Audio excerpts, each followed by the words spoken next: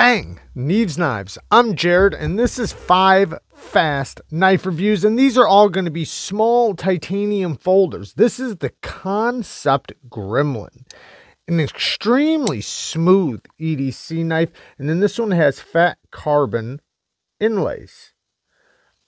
The blade steel is S35VN, and the flipping action is really good on this. There's no jimping on the flipper tab. It is pretty smooth, but you have good purchase on it. And the detent is extremely well tuned. Access to the lock bar right here is very nice. And it is very smooth on the drop. Ceramic caged bearings. Titanium milled pocket clip and back spacer. And you have a lanyard hole right there. Because it is a smaller knife. And just to kind of show you the size knife it is. All these knives are going to be on the smaller side. This is my Kansept Accipiter. And this is a full size, you know, right around 8-inch knife, 3.5-inch blade. So you can see how small the Gremlin actually is. It's a pretty small knife, but still a very capable knife. Very, like I said, very smooth. It's you can feel the quality in this knife, and then the geometry of this semi-recurved blade. It does have a little bit of recurved, beautiful satin finish, but it is, you know, pretty slicey, good enough for a little knife. Now I can technically get a 4-finger grip, but it's not the most comfortable 4-finger grip. You know, this is more going to be used like this, you know, maybe every once in a while, some little bit of slicing tasks just because of the size, but very, very capable EDC knife. Next, we have the Rake M661TZ. Now, this did come in a budget option, but this is the titanium version. Now, we have 154 cm blade steel, and it's only a thumb stud deployment. Now, you'll see I put this little rubber ring around the thumb stud. These thumb studs are pretty sharp and small, so I find that adding this little tiny rubber gasket or rubber ring does help a lot. Now, it's not that big of a deal as long as you keep your fingers off the lock bar, because on this model, the lock bar is very, very sensitive. But if you keep your fingers off of it, it's actually pretty easy to deploy, and it's not really bad at all. So I just kind of hold my fingers around there, and the deployment's just fine. Very, very smooth on the drop. The access to the lock bar is very generous, and you can see how smooth it drops. G10 on this side. And then we do have a steel pocket clip and a G10 back spacer. It's actually a full back spacer. And one of the reasons why is because, you can see the stop pin right there, is because the blade would be very close right here, because most of the blade hides inside of the handle. Now, we do have a steel lock bar insert on the titanium frame. It is locked up very solid, and it is on bearings, so it's very, very smooth. Now, this one does come in a couple different blade shapes, so you can get this exact same one in a Warney. So, a lot of people might prefer this blade shape over this one because of the size. You can get a full 4-finger grip, but it'll be probably beneficial for utility cuts a little bit better, which is really nice for a knife of this size. Let's get to the next one. Now, the next one is I had to fail it. The Spyderco Brouwer. I love this little knife. You can get a complete full grip on this knife while having a nice little cutting link there. It is a titanium Framelock. Nice big lock bar insert. You can see the different colors right there. Nice strong lockup. Very, very solid. This one is on washers, but it is very, very smooth. Now, it's mostly a thumb deployment, because the hole does hide there in the handle, but you can easily get it. I can, well, at least I don't have a problem flicking it, because they do leave a little bit hanging out right there. Steel spring pocket clip that does work really good, and you have something to pull in and out of, so you have a way to grasp it. And yeah, very comfortable in the hand, very slicey. The blade steel on this one is S30V, full flat grind that is very, very slicey. And you can see the name of it right there, the Brouwer, with the designer's logo. good access to the lock bar. You can see how they leave you a little chamfer right there, and you can see the lock bar. Very easy to disengage. And awesome knife. Very tough built knife too.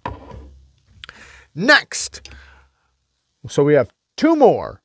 We got the Kaiser Fire Ant. Now this is a Dirk Pinkerton design, S35 VN blade steel, and it's riding on phosphor bronze washers and Teflon that gives you an ultra smooth deployment and closing. Now the deployment and the closing is, what I mean by smooth is not like bearings where it's drop shutty.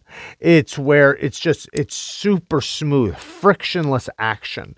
So you can slow roll it, or you can flick it open with the reverse flick or the thumb flick. You do want to be cognitive of the frame on this one. You don't want to squeeze onto it when trying to deploy, but it does break in. Like mine now is pretty easy to flip open because I've had it for a little while. Oh yeah, and this ano is our ano. It came like this, where it's just raw titanium. We did this ano, so just FYI. We have a beautiful sheep's foot / Warncliffe blade shape. It's going to be fantastic for utility cuts. Nice full finger grip. Wow, but this is a very small knife. I mean, this is not a large knife at all.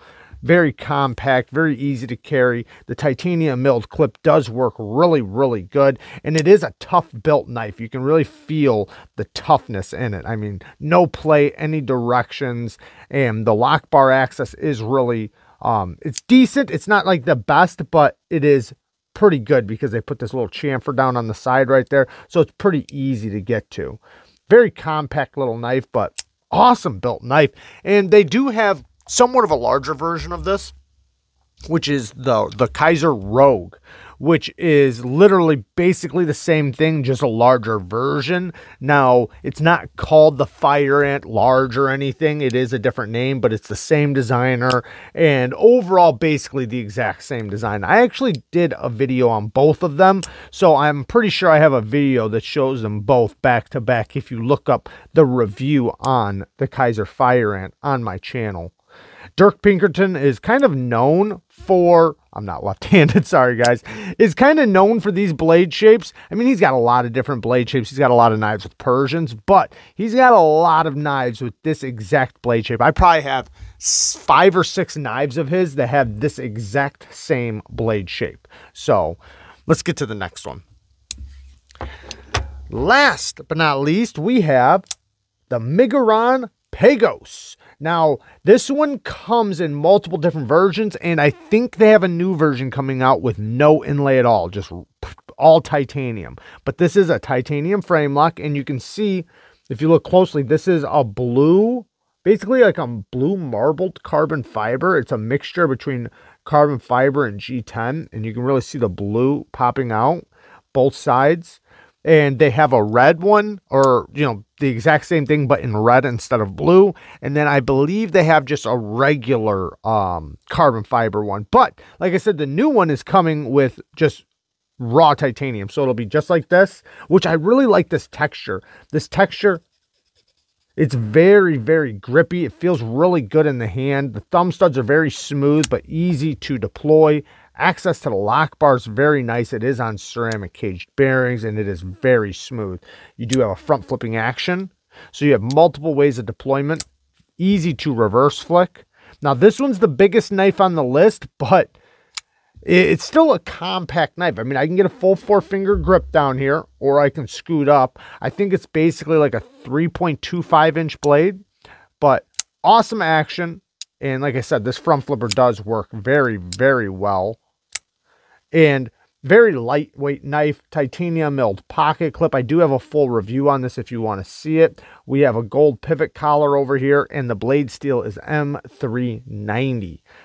And this is almost a straight back. It's not quite a, I know it's probably labeled as a drop point, but in all reality, that's pretty much a straight back. We have a lot of belly here. So this is not going to be your utility cutting knife. It's going to be a little more difficult to use this tip because you have to lift up so high. And when you lift up that high, you lose all the leverage.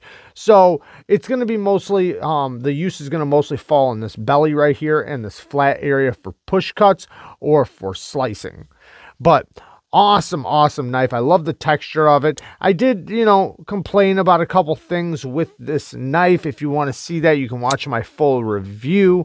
But, you know, in all honesty, there's always a good and bad in all my reviews. But Miguron knives are, you know, I'm excited to check out more because to me, they're kind of new to me. So I've gotten to get a bunch of them on the channel lately. And some of them have been very, very surprising. And I'm always excited to check out more. So there you guys go. The Miguron Pagos M390 titanium and carbon fiber. Peace.